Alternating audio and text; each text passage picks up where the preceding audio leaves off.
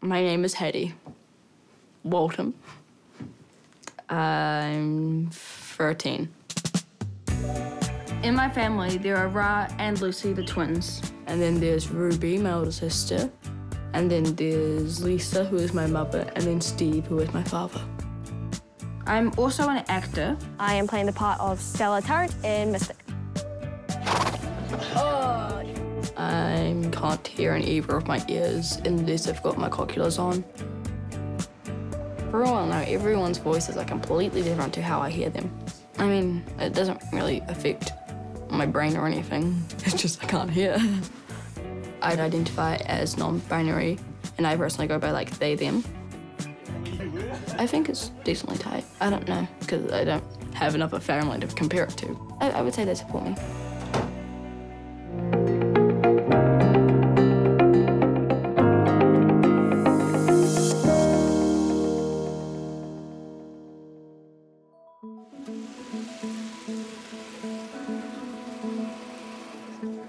I live in Dunedin, but I travel up to Auckland to film Mystic. The filming days are very long. Morning, Hatty. Morning. Morning, Hatty. Morning. Depending on, like, the shooting day, obviously, I have to get out of bed at, like, 5 in the morning to get there on time. It's because it would, like, start at 7, and it's, like, we're, like, 2 hours away from wherever we are. And then sometimes, I think the latest was 10 that I got back. Yeah. So she has a small window to grab some breakfast.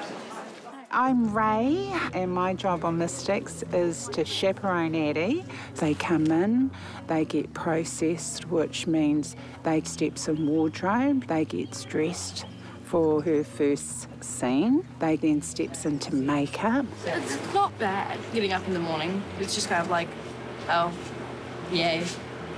And then you realise that you might have accidentally slept in, and you're just like, I've only got 2 scenes. All of them are outside. People don't realise Hattie has her cochlear implants. She can talk and generally hear well if she's lip reading off people's lips. But if you're beside her or behind her, she may not hear you properly. Occasionally I have to remind someone that, like, I'm deaf and that they need to, like, either stop mumbling, even though I'm really bad with mumbling as well, or talking really fast. And this is what the finished show looks like. And Mystic's a ghost. Yes. No. More like a spirit. Most of the time, I live in Dunedin with my family. Come on, Hattie, you need to get up. You're gonna be late for school. Me and my mother, we like talk a lot about random things. Like when I'm like getting ready for like sleep, like she'll come in to like say goodnight, and then we would just like end up getting distracted and like talk for like another hour, and we'd be like, oh, I'm supposed to go to sleep. Whoops. We have fights like every other family does, but we say the funniest things, we have the funniest conversations. We're just really close. I'm Lucy. I'm Ra. We're twins. Yeah, we're both 8, but we're 9 in a month. Hattie is deaf, and they are also non-binary. People who like identify as non-binary, they like choose whatever pronouns they see. Well, they don't choose, like they have pronouns that they see fit for themselves, and they will like want to like use those pronouns and like ask other people to use those pronouns for them. And I personally go by like they, them. And I've got like a pin over there. It's over there, not over there. And then I got my non-binary flag up there, obviously. Steve, why have you got your iPad at the table? Yeah. I didn't even know what non-binary was. I Googled it and got a whole lot of maths stuff. I think as parents, well, it is Hattie's choice. We're not going to demand something different. Hattie has discovered themselves. They're creating themselves as a person, and that's part of being a teenager. You find who you are, and that's what Hattie's doing. No cats in the kitchen. Yeah, no cats in the kitchen. They don't do something like any normal person would do. They cut their hair short and they dyed it green, and they have a really cool style and clothing. They're unique. Hattie is our second child, and they were born 2008, 7th of April. I didn't know that Hattie was profoundly deaf. Like, I thought maybe it was something like glue ear or even, you know, single-sided deafness, which at that time I didn't think was a big deal. Particularly, I noticed that if I went out and came home, if Hattie was facing me, she was all smiles, but if I called her name, she would ignore me. The doctor just told me that she was too happy and too smart and too confident to have anything wrong with their hearing, which is pretty disappointing. The Plunkett nurse was someone who'd come out of retirement, and she said, you know, you need to go back to your doctor. And I went in there and he told me that he thought I was being ridiculous, and he rolled his eyes at me and he said, but I will refer you anyway. We weren't expecting the news we got. They just came out and they said, you know, like, we're really sorry, but Hattie's profoundly deaf in her left ear, and we think that the right ear is the same. When you do sort of get to that realisation, you've sort of got absolutely no idea what to do next. The whole process felt very, very slow until we got referred to SCIP, which is the Southern Cochlear Institute program in Christchurch. The surgeon was absolutely brilliant, and it was sort of a whirlwind. And then the next thing we know, we're down in Christchurch for the surgery. Well, the cochlear implant program were just incredible. I have cochlears. It's like Bluetooth to my ears, so it's like listen to music without having to like get like headphones, which can be a problem when people don't know when you're listening to music or not, and you're like, wait, give me like a minute. I gotta find my phone so I can pause the music. So this is like the part where like the noise goes in, and then this part's the part that the FM connects to. And then this connects to my head because it's got a magnet. When they switched on, you could literally see Hattie's eyes opening wide as all of a sudden these sounds. And it's at a very, very low level when they first switched it on, because they slowly, gradually build it up. And just looking at everything, it was quite amazing. This is actually a cochlear t-shirt. It says, hello, greetings, regular human being. I am a CI book cochlear implant, like cochlear implant high-tech person. It's quite cool. I should probably finish reading this one, so I'll probably put this one in the bag. Nice bed making. I can't hear in either of my ears unless I've got my cochlears on. I don't like it because it's like very buzzy and loud because my voice is like screaming at me. But I don't know if that's the same for all people who can't hear them when they take out their ears. Our perception of deafness has changed so much with cochlear implants. People have this idea that they're like a pair of glasses and you put them on and it's all sorted. So sometimes I think it makes it harder because people aren't thinking about getting Hattie's attention first, or not having something in front of their mouth or background noise. At times Hattie has been quite self-conscious about being deaf. Deaf children miss things, and of course people don't think about it because they seem to be getting every little thing, and the talking. It looks very pretty though. Thank you. Hattie's speech has always been very, very clear all the way through, and she learned very early on as a smile and nod, whether you understood the question or not, was one way for people to sort of move on, which was really frustrating as parents, where you're actually wanting them to ask for clarity. With your new cochlear, when you get to school, you need to take the other one off and test the FM to make sure it's paired with your FM, OK? Lisa's been absolutely fantastic at going in and actually almost educating the teachers. In an ideal world, you'd have support to do that. We had this child that had been learning like the speed of light, and suddenly had turned up to school and was just not learning at all, and was quite almost depressed. I'm happy that my mum does that because I would have as much things as I do today. I probably would miss out on a lot more things. So I'm like happy that she pushes me to do certain things. Since we've been in Dunedin, every single teacher that Hattie has had in Dunedin has almost been a once-in-a-lifetime teacher. It's like incredibly grateful that they have had these amazing teachers. Morning, Hattie. You have speaking privileges now. The teacher's good. I like the way he like sets out the classroom and stuff, and how he like does things. It's good, and he's quite funny too. Is it working? It's an FM, and it just sort of transmits to the teacher's voice directly to their ears. Kia ora, Hattie. Kia ora, Mr. Ross. If the teacher doesn't wear the microphone, but they're talking, but the class isn't talking, then I can hear them, like, quite well, but not, like, super well. Like, it's more muffled. And then if, like, the class is talking well, I can't hear them at all. People at school are quite good with it. Like, obviously, there's times when I have to, like, remind people and stuff. What game are we going to be playing? Non-stop dodgeball, so we need to take the dodgeballs down. OK, whakararangi. Do you want me to leave this on or turn it off? Off. Because I could talk to you going down the stairs. Off. You sure? Off. Are you sure? Off. Off or on? Off, on. It is certainly a lot harder with a deaf child to get to their potential. Right now, they're definitely doing very, very well. No! When I meet someone, they occasionally figure out, or, like, because I mentioned, like, I make a joke about it. Like, the other day, someone was, like, during class and something, someone was just like, why is no one listening? And I'm like, yeah, well, some of us struggle with that. And they're like, oh, wait, yeah, you're deaf, aren't you? I'm like, Stella, you had me worried there for a moment. I know. I was impressed. Nice riding. I play Stella. She's deaf and she, like, rides her horse, Coco. One of the perks of being deaf. When we first moved to Dunedin, Ruby started drama, and then I thought it looked fun, so I decided to do some drama for, like, a year and one term. My acting coach is a great woman called Cindy. All of our kids have gone through drama and with interact with Cindy over the years. Hattie is included amongst that and everything, and we created a reasonably good friendship with Cindy. And it's a wee bit like you're the trap.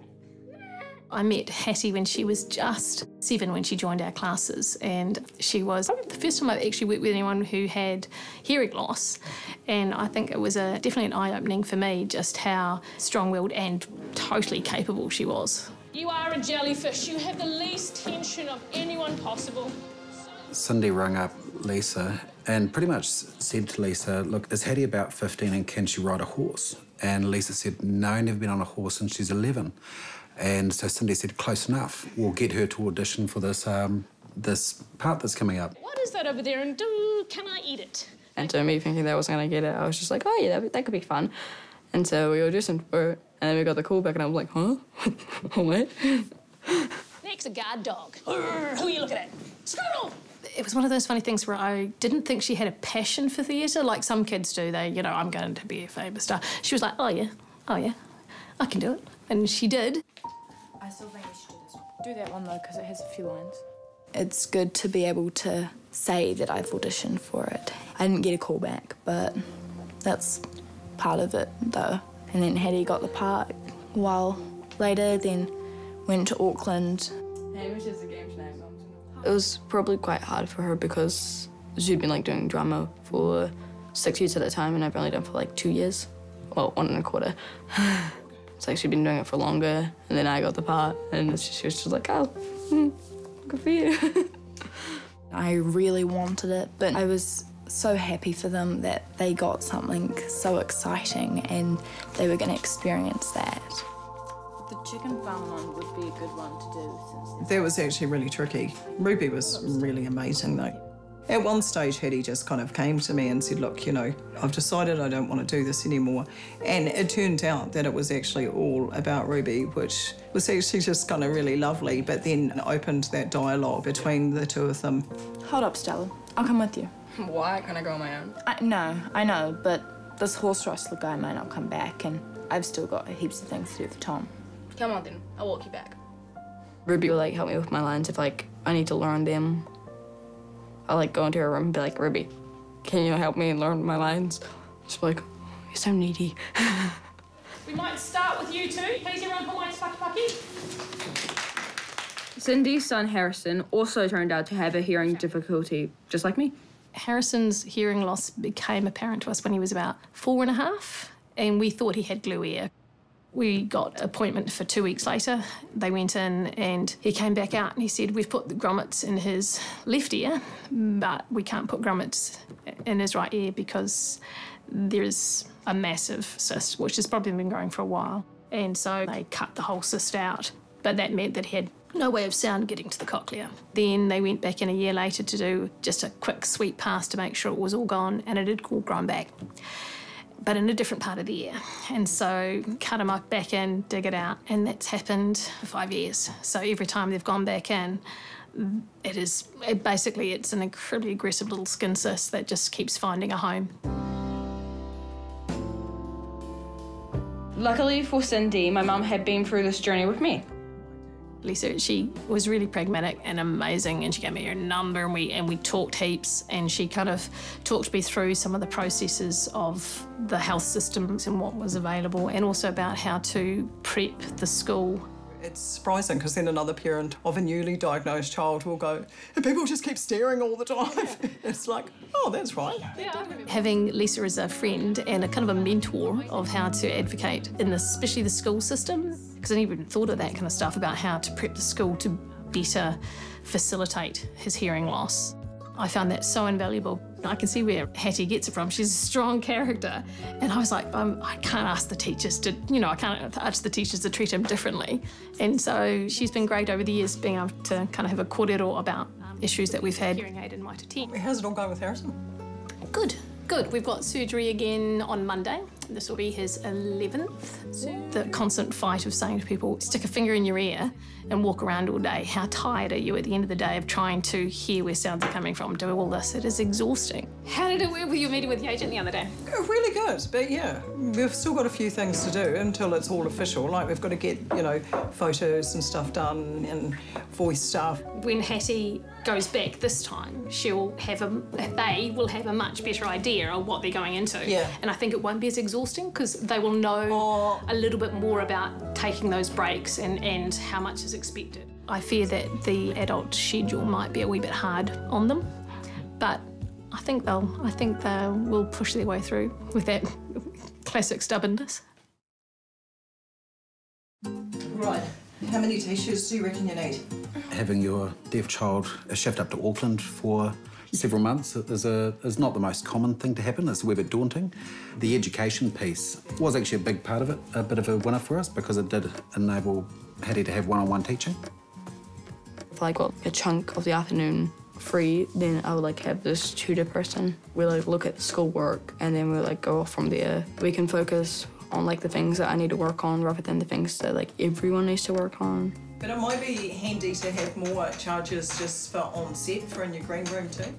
I think it would be hard to be deaf and be on a TV show. All that oversized luggage that I have to pay for when I come back, I'm going to start charging you for that soon. When Hattie first went up for the production start, Lisa went up there just ensuring that the people that were going to be working with Hattie understood communication tips, just some of the basic rules, but also when to communicate, how to communicate with the whole crew. Everything kind of goes very fast. So I'm just oh, I'm back to Dunedin. How did this happen? And then all of a sudden I'm oh, back in Auckland. How did this happen? It's not usually happens, is it? After wardrobe and makeup, all of the actors move on to the Mystic set. There you go. Finished. Thank you.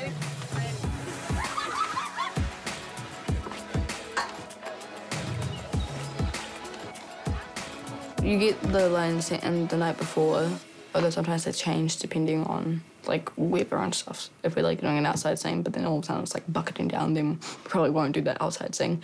Okay, so let's have Hattie down here.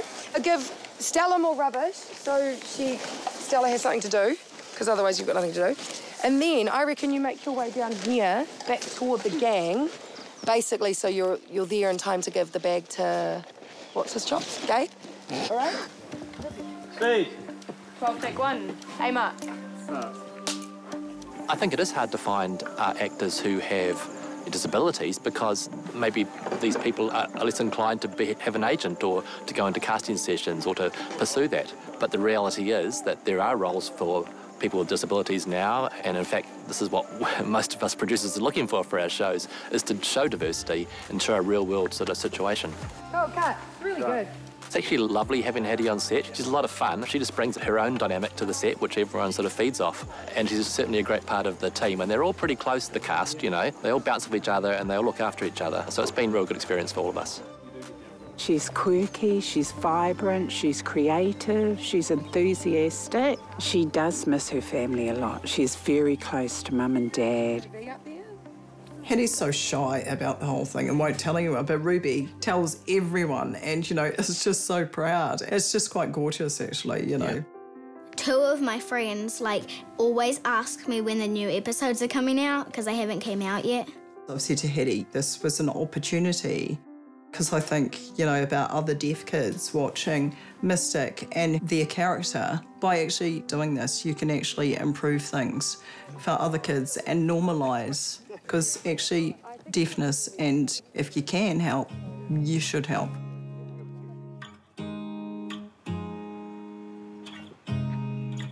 We're very lucky with Hattie in that Hattie is actually quite a good role model for other deaf children because they just get on and do stuff. They don't let the deafness limit what they do or what they attempt to do. Even Hattie in front of other parents can actually make some parents with younger kids sort of go, whew. It's like probably a few people who like just treat me a little bit different than other people do just because I'm deaf. But I don't pick up on things as much. I'm quite oblivious to a lot of things. I never wanted Hattie to feel sorry for herself. And it's not because I didn't have any empathy for it being harder. I want Hattie to have a good life, and self-pity doesn't lead to a good life. We all have our stuff, and deafness is Hattie's thing, and it's about, you know, learning to live with that and have the best life possible. Hattie's impact on the rest of the family, it does make you think in terms of communication. A lot of the ways we need to communicate and be vigilant to Hattie because of her deafness. It's helped our communication. Well, for me, I felt like my personality has completely changed. I'm a lot more stroppy than I used to, and I really like that now. You know, I must say, you know, I think I've got a lot more from Hattie than Hattie's ever got from me. When I think of Hattie, I don't think deaf, because Hattie has so much character. Hattie's always trying to pick up the important things, and sometimes you don't get that. It's really hard and it tires them out so much, but we don't see it as something that defines them. For a while now, everyone's voices are completely different to how I hear them. Like, how I describe someone's voices isn't how someone else would describe their voices because of how I've been taught to describe it. Your disability isn't you,